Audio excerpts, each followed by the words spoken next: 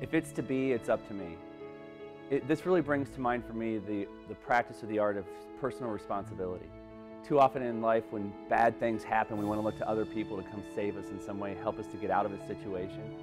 But in reality, we have to go look in the mirror and say, look, if it's to be, it's up to me. I have to take responsibility for myself, for my life, and my future. I have to take action.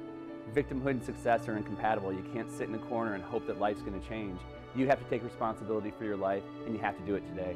So if I had to pick one Parker principle, it would be, if it's to be, it's up to me. And just today, people need to go out and just take more responsibility for their life, which is just going to create massive success in everything they do.